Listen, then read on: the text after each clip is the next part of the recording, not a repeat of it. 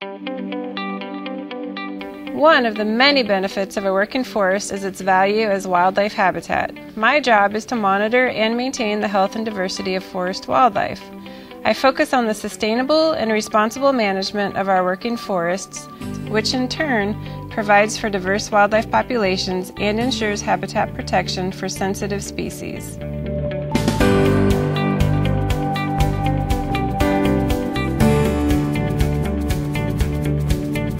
Hi, my name is Jenniffer Bakke, wildlife biologist at Hancock Forest Management in Independence, Oregon. I've been working as a wildlife biologist for 7 years and have 10 years of experience working in the forest sector. As a wildlife biologist, I work with contractors to conduct wildlife surveys on land our company manages. I review proposed timber sales and other forest management activities to make sure wildlife species are protected.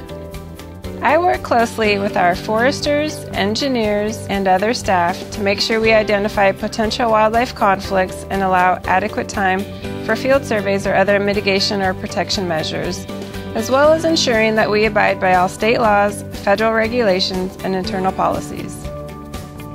To be successful, you need to understand forestry and how your role as a wildlife biologist fits within that environment. And you need to be able to work well as a member of a team in addition to working well by yourself. I got involved in forestry because while I was growing up in the Pacific Northwest, I had always appreciated the outdoors. Studying wildlife science enabled me to combine my interest in animals with my interest in the environment. Today, most people wanting a position like mine need at least a 4-year degree in wildlife management or other closely related field. A master's degree is a plus, or a forestry background with as much field experience as you can get. I earned my degree at the University of Washington. My advice to someone just starting out is the same I once received, which is your reputation will precede you.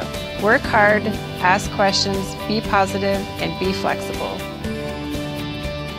I'm Jenniffer Bakke, wildlife biologist. Find your path. It just might lead to a rewarding forest career.